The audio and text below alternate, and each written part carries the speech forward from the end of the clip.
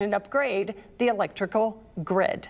And it is going to cool down in the coming days around here, right, Andrew? Coming days. In fact, this morning, if some of you had those automatic thermostats first thing this morning, maybe some of your furnaces kicked on the first thing this morning. We have a few 30s that are out there, Knox, Winamac, Warsaw. The rest of us hanging out right around 42 degrees to get us started here on a Tuesday morning. Outside recess expected once again for today. And outside of a few clouds and the extra layer for these early morning recess times for the afternoon, full sunshine, and we warm up, I think, to around 70 degrees later on for the second half of today. Hour by hour with First Alert Weather Future Track outside of 1 or 2 clouds passing around in the sky. Another pretty perfect, refreshing day. We're windows down weather for the commute home later on today with highs right around 70 degrees. We do on the First Alert, though, we are going to see our breeze increasing for this afternoon. Calm wind this morning. That's why our temperatures are so cool to kickstart this Tuesday. But once we head into the afternoon, we do see some gusty wind around 20-25 miles per hour arriving in Michiana. And even cooler air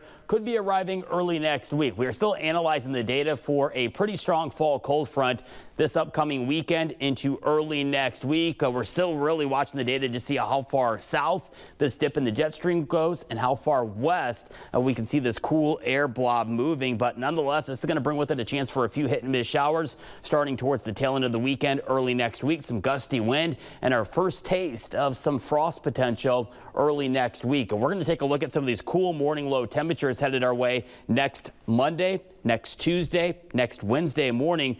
Wouldn't be surprised if we have a few locations flirting with around that freezing point around 32 degrees. Hour by hour with Future Track as we time out the arrival of this cold front. Quiet weather to end out this week. Future Track's going to try to pinpoint maybe an isolated shower or two as we head towards Saturday afternoon. Right now, I think the bulk of Saturday remaining dry, but what we're going to watch for is Sunday. I think Sunday would be our best chance to maybe have a few hit and miss scattered showers during the second half of the day as a cold front does arrive. Something we'll keep watching here again and First Alert Weather.